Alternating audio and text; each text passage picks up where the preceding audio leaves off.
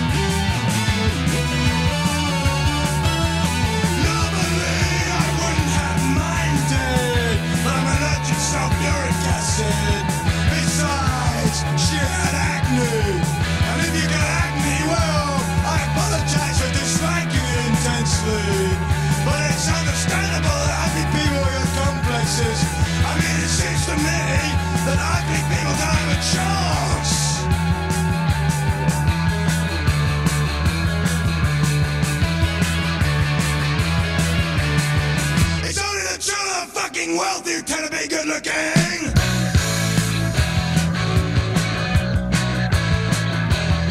I'm not be fucked. I checks are good looking. Check if he's got money. I'm not be fucked. I checks are good looking. Check if he's got money. I'm not be fucked.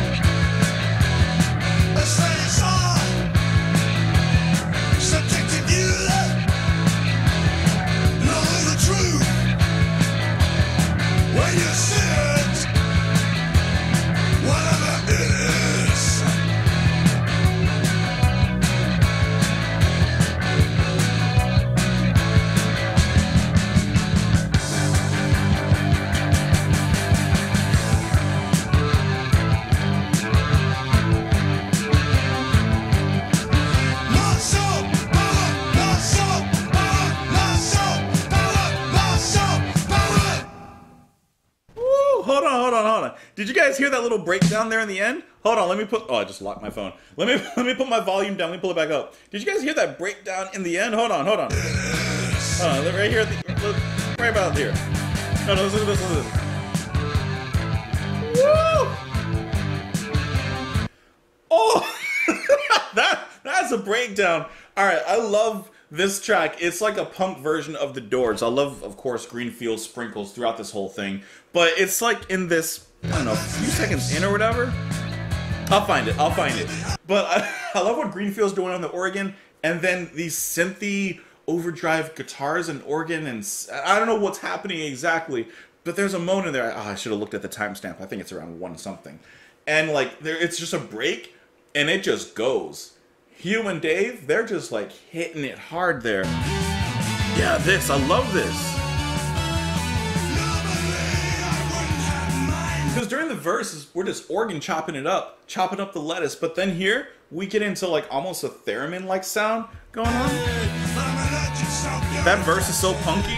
Hugh was really putting the throat in his singing here. He is doing a certain kind of punk growl. Aggressive. Ugly. And hey, he's one to tell it like it is. He has punk in his attitude at least. And he's saying, hey, if you're ugly, you better have some money. Now, hey, I don't know how I look to most people. My wife tells me I'm cute. But he's saying, you know. That's what he's saying. Because even in, hold on, let me pull up the verse. He says, don't tell me that aesthetics are subjective. You know the truth when you see it, whatever it is. That reminds me, hold on. Have you guys seen The World's Ugliest Dog? Hold on, let me pull it up right here. I haven't seen this in a long time. I don't remember what it looks like. Like, I'm pulling up a picture, and I'll put a picture here on the screen. Oh, man. Oh, come on. Like, I feel bad for it. I feel pity. That's not a good-looking dog. But there will be someone out there that will look at that dog and say, that is a beautiful dog. It's not for me. It's not for me. That's not subjective. That's objective. But regarding this track, not ugly at all musically. But I love this organ that he has going on. Like I said, that grouty and chestful roar that Hugh has. But it's really in this break here that I love. Synthrized, theremin-like sound. That's good. Bass is just pulsing and throbbing the whole way through. This is like a very aggressive track before I would, well, I don't know what Down in the Sewer is going to be like. I'm just imagining this is the aggressive, hard-hitting track before we get into something a little more epic, because I do see that it's, what, 8 minutes long? 7 minutes long. Yeah. We're going to end this one with a bang, huh? So let's get into these lyrics. I could have read a poem called Ozymandias to her instead. The villain from Watchmen, an episode of Breaking Bad, and it's a poem I don't remember by who. It's a short poem, but a poem. Okay.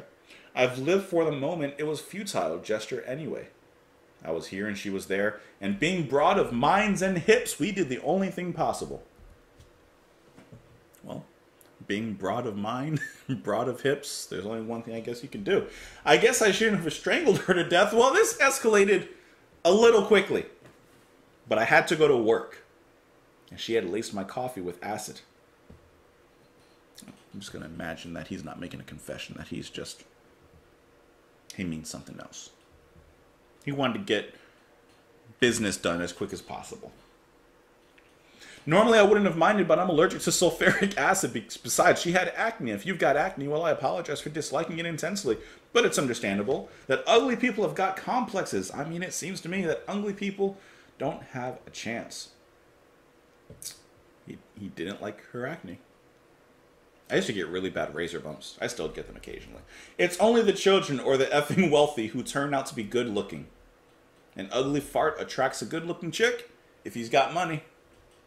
Sometimes you do see an out of sorts older man or woman, and they're with a younger man or woman, and you're like, how did they land together?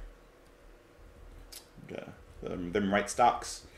That cryptocurrency is different for Jews somehow. I'd like to see a passionate film between the two ugliest people in the world. When I say ugly, I don't mean rough looking. I mean hideous.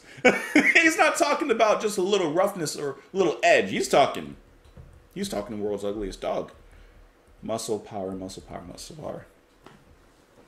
My man Cornwall always tells it how it is. Hey, let me know what you guys thought of this track in the comments below. You can let me know. And I just said that in the comments below. You can follow me on Twitter, on Patreon, all these places. Enjoy the rest of your day. Have a wonderful one, guys. Enjoy the weather wherever it is that you are. I'll see you tomorrow. Bye.